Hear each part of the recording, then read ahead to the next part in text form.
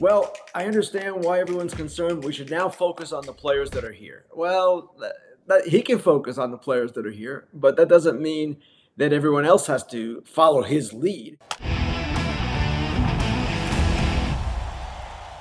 Right now to dig into some biz. And Ken, we got a lot to cover with you. Let's start with some of the comments from players in the past week about a soft call out for their teams to stay active in the hot stove conversation. Many fans asking for your thoughts on someone like Rafael Devers, usually on the quieter side, speaking out. What do you think? For sure, that was the most surprising of the three. Actually, Mike Trout might have been tied with Devers for surprising. Aaron Judge was the least aggressive, in my opinion. He basically just said, yeah, I think we might have another move coming. He didn't lobby necessarily for it, but Trout certainly did. He said he was lobbying, and Devers made it clear, as the most veteran player on this team, or the longest standing with regard to the Red Sox, I should say, he made it clear that what has happened this offseason is not satisfactory. And when he said, you guys know what we need, we all know what they need. Starting pitching, top of the line starting pitching. And they have not addressed that. They have basically said, we're not going to address that. Sam Kennedy was quoted as saying, and he's the team president, well, I understand why everyone's concerned. We should now focus on the players that are here. Well, he can focus on the players that are here, but that doesn't mean that everyone else has to follow his lead, including those players in his own clubhouse. So I continue to remain baffled by the Red Sox offseason and why they suddenly are not as competitive as they once were. And yes, competition in this regard translates to adding, to spending. And they have not done that really in a meaningful way at all. Is Devers coming out saying this super meaningful in the fact that possibly they told him, hey, we're going to compete? When he signed his $300+ million contract, they told him, hey, we're going to continue to build around you. And now they're not. And he's almost questioning possibly what they told him. I'm not saying they lied to him, but is that possible? Eric, I would imagine when he signed that contract, he had the implicit understanding that they were going to compete. Why would he think otherwise? The one thing that they've done consistently is spend and try. They have not gone backwards in really any way at all since he's been there. So I don't know if the conversation took place, but let's say it did not, just for the sake of discussion. And he assumed, or he was told, for that matter, that they were going to be as competitive as usual. Well, it would be understandable if he felt at this point right now something of a betrayal. And that's what he was getting at. This is not someone who is vocal. This is not someone who, even he said this yesterday, wants to be the vocal presence, the leader of this team. Not necessarily his personality, though he certainly seems willing to grow into it. And guys naturally do grow into it. But what he said was meaningful, because he is Rafael Devers. He is the $300 million man. He is their best player. And when he talks in the way that he did, when he speaks like that, it sends a loud message. Whether that message will be heard by a seemingly tone-deaf ownership, I do not know. But his words spoke volumes. These guys are all, they want free agents, they want signings, because there's still some big-name guys out there. They're all Scott Boras guys. What's the latest? And why? I mean, we've discussed this over and over again, why. But a little bit, I don't know if you heard the show yesterday, but like I was like, teams are just getting smarter and they're not negotiating against themselves, right? They're just not going to, like if you're the Cubs and you think you're the only team with a legit offer to Cody Bellinger and Scott Boras says, oh, I have another offer, then if you're the Cubs, you're like, prove it. And so far he hasn't been able to do that. And then also I asked the question, if a team like the Yankees goes to him and says, hey, we got 5 years, 150, either Snell or Monty takes it, who does he go to first? So explain if you've heard anything, when this is going to come to an end or what the end looks like. AJ, I wrote yesterday about a number of executives who have basically commented on the fact that they're not necessarily going to be heavy in the free agent market at this point. Farhan Zaidi of the Giants said that. He said, if we can't get a deal done in the past 3.5 months, why should we think we're going to get one done now? You heard from Chris Young, the Rangers GM, who said, I don't expect any additions. Ross Atkins, the Blue Jays GM, has said, yes, if we make an addition, there's going to have to be a subtraction. these are not men who sound very enthusiastic about signing one of the remaining free agents. Now, you ask why this is taking place.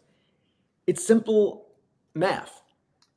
Boras has one valuation for his clients. The teams have another valuation for his clients. If the valuations had met, they would be signed, one or more of them. So I don't know where this ends. And the way I wrote it was one side is going to blink. One side always blinks. The big Boras four, the guys we've been talking about, Bellinger and Chapman and Snell and Montgomery, they're all going to play this year.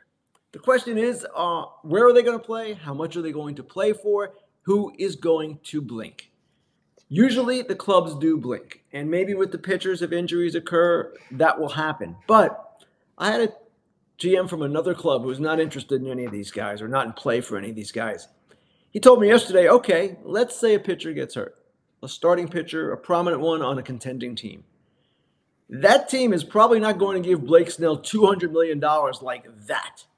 So I don't know where this is going. And every year, as I wrote, we wait, people eagerly await, some people in the game, for Boras to get his comeuppance. Sometimes he does, more often he does not.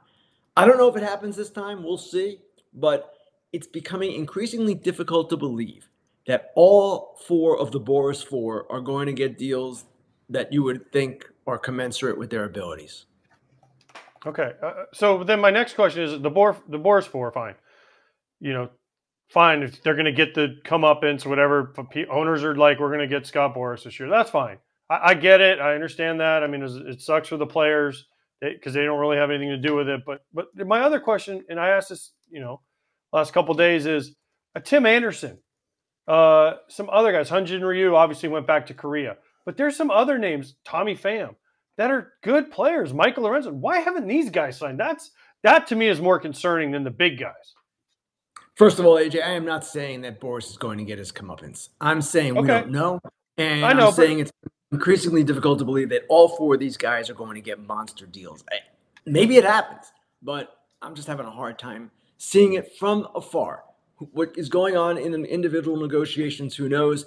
And as I wrote also, even though the executives are saying this, what executives say and do are sometimes two different things. What agents sometimes say and do are two different things. Now, to your question, there are a number of good players still out there. That right-handed hitting outfield group, it's Tommy Pham, it's Michael A. Taylor, it's Adam Duvall. To some extent, they're being held up by Chapman and Bellinger because the teams that sign those guys, or actually the teams that don't sign those guys, might pivot to one of those outfielders. You would think they could get a deal some other way, but apparently it's not happening. Lorenzen is still out there. Clevenger is still out there. Eric Lauer is still out there. These are all competent major league pitchers at varying degrees. I'm not sure why they're not signed. Clearly, some teams, and we've discussed this, have been handicapped by the question of future local television revenue and the cord-cutting era and what that all means. Texas certainly has been affected. There's no question. In my mind, they would have signed Jordan Montgomery if not for their uncertainty, or at least not the uncertainty in the owner's mind. You could make the case that maybe they should go forward anyway. Arizona has some of the same uncertainty, and yet they've made a series of free agent acquisitions.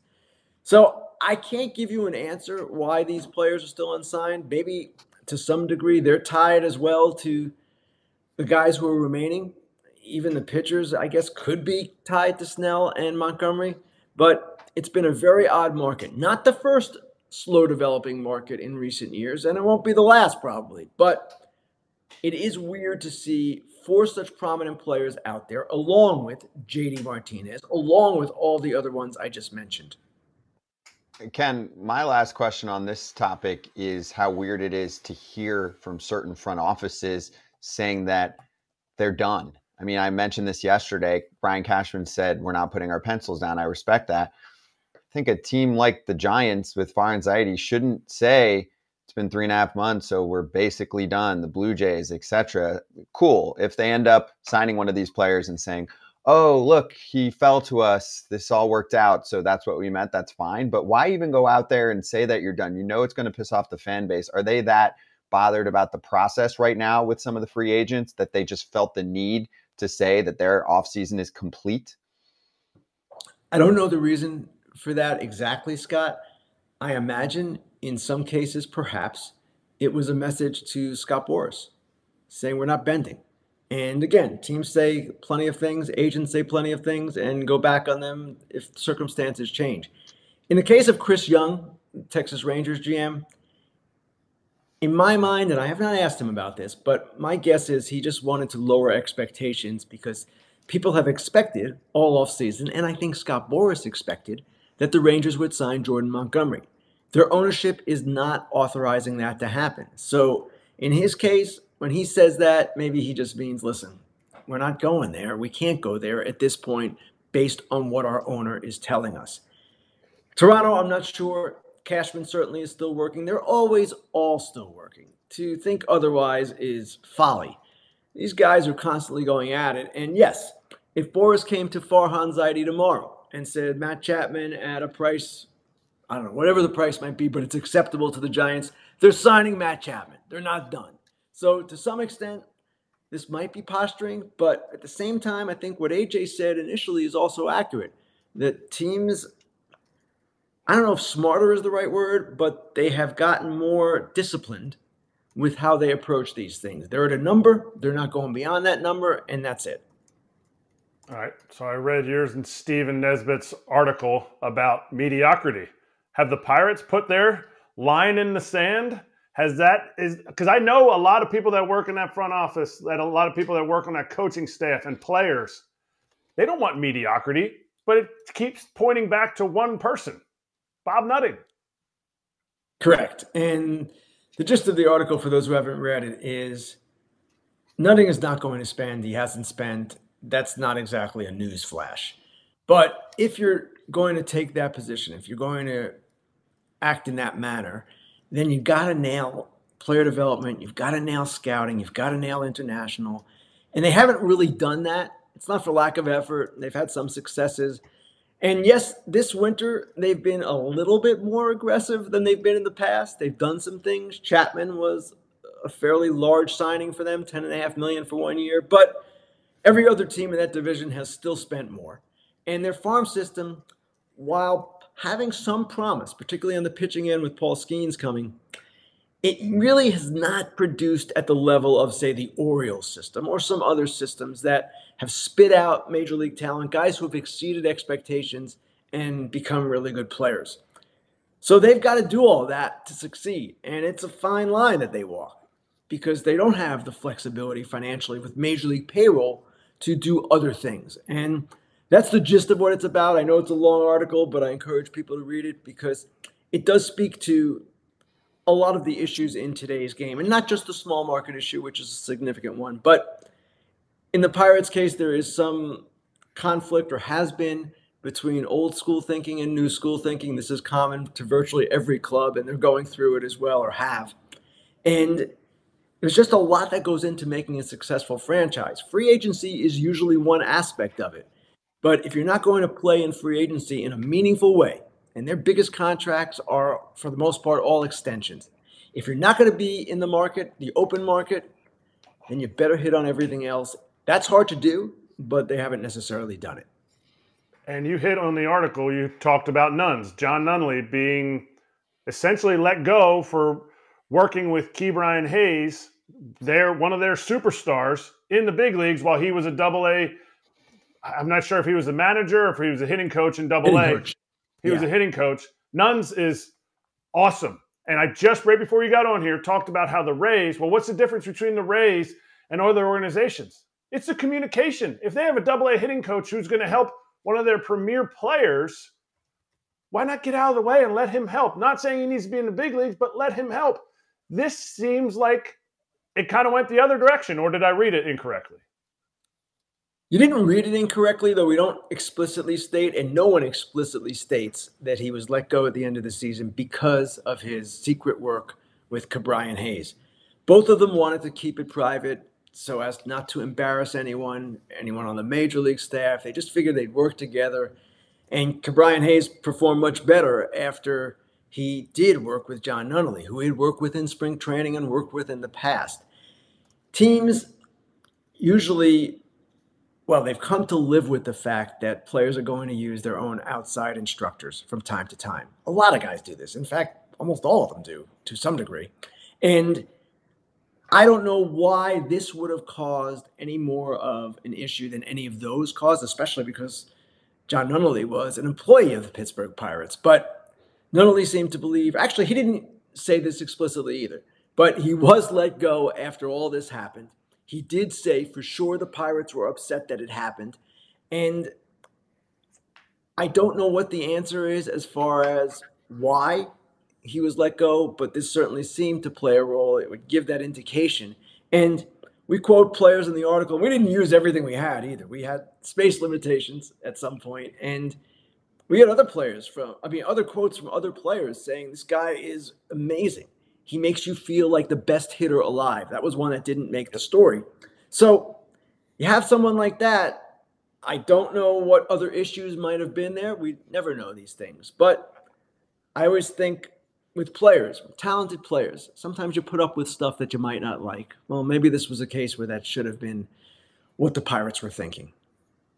They're not the only organization. That I had people in other organizations do the same thing and say, well, you don't need to talk to that guy because, and the guy was part of the organization. So it happens. It happens. But my question is in the picture we showed, you showed Nutting, you showed Derek Shelton, who's one of my favorites. And then you show Ben Cherington, right? He was the GM when I played for the Red Sox in 2014. He had 3 losing seasons, and he won a World Series in 2013. And that was a team of destiny, obviously, after the bombing and the horrible things that happened. And I think if you ask people, they'll say, hey, they probably weren't the most talented team in 2013, but everything came together, right, perfectly. And great, they did it. But is Ben Cherington the right guy to lead this? Because is he the right guy to find these prospects? Is he the right guy to pick who gets the extensions? And because he's been there for a while now, and it hasn't exactly upticked that fast. This is his 5th year, AJ, and there seems to be little question that this is a big year for Cherington and his group. And Bob Nutting told us, and he told the Pittsburgh Post-Gazette earlier, that he expects the team to take a meaningful step forward. He expects contention. So if they don't contend, I assume there is a possibility of change. They had a similar circumstance when Neil Huntington was their GM before Cherington. He went into his 5th year, I believe it was 2013. And they were kind of teetering. And then in 13, they had the first of their 3 straight playoff runs. I'm not sure I have the sequence right, but he got a 6th year. Maybe it's the 6th year was the first of the playoff runs. And they stuck with him. So perhaps they'll stick with Ben Cherington, even if this year doesn't go as planned. But it is clear there is a sense of urgency, at least coming from the owner, Bob Nutting. They expect to contend. They expect to take a meaningful step forward. And I assume if it doesn't happen, perhaps there will be ramifications. And what's interesting is if you're looking at this again from a further perspective, an outside perspective, you know that Cherington is operating under limitations. And you also know, as I stated earlier, that when you operate under those limitations, you've got to nail everything else. That's the question. Have they really done as good a job as they possibly could? Perhaps we'll get more answers to that this year in a positive way. Perhaps some of their younger players will start to pop. Let's see how it plays out. They're not going to be in the playoff race in September. Contention's a big. I mean, if I don't see it. I mean, you take Davis 1-1. He better be a star, and he's not. He hasn't turned out to be that yet. No. Right, and they drafted him because of this. I mean, he can hit, but he was a catcher. That was his value. And he caught, 2 innings last year in the big league level, played right field? The Pirates are part of this epidemic, and we just had Nick Kroll on, and we asked him about it because, the son of Polad, who now runs the Twins, basically said they want to be the Orioles or really the Rays, right? And that's what everybody says in front of the camera and behind the scenes these days. And Nick Kroll said to us, competitive is a losing word. And he brought up the example that Kratz just said right before the interview, which was, I want to be the dynasty Giants. I want to win championships. Everyone keeps bringing up the same couple teams, and the Pirates have to be in the same boat. They're hoping, we get Cherington in. Maybe he can do this whole Mike Elias rebuild and turn us into a stud organization. Only a few of those work. That's true, Scott. Very true. And competitive as a goal is okay when you haven't been competitive. You've got to start somewhere, and I don't mind that. Obviously, every team's goal is to win the World Series. That's unspoken. It doesn't need to be said. If you're the Pirates, yeah, you need to be competitive. Now, I understand what Nick Kroll is saying, and Nick Kroll is saying, hey, man, we are a team that has taken a step forward. We want to go beyond that. We want to get to a point where we're in the playoffs and doing big things. And you know what? The Reds have a chance of doing that because Nick Kroll has made some shrewd trades. They've gotten some development successes going, and they're in a really good place. I don't know how good they're going to be, but I like what I see, and I'm interested to follow that team. So I understand the modest goals and the bigger goals, but really the question is, how do you go forward? And let's face it, the Orioles tore it all the way down to go forward. The Pirates were kind of in a similar position. They had repeated top 10 picks, and they haven't worked out as well, at least to this point. Yeah, I'm with you. It's a great article. Everyone give it a look right now in The Athletic. Ken, thank you. We'll talk to you soon. Thanks, guys. Fair territory out there for the world to consume on YouTube, on the FT channel, and wherever you get your pods. And there's a look at the topics this week, which includes more on the Boras conversation, Bogart's moving positions. Ken's inside dish is pretty interesting on the Kansas City situation. Hey, everybody. Be sure to like and subscribe for more content. We're back here every weekday, all year long, so do not miss an episode. The videos are coming in all day. Here's another video you might enjoy. Baseball the way it should be covered.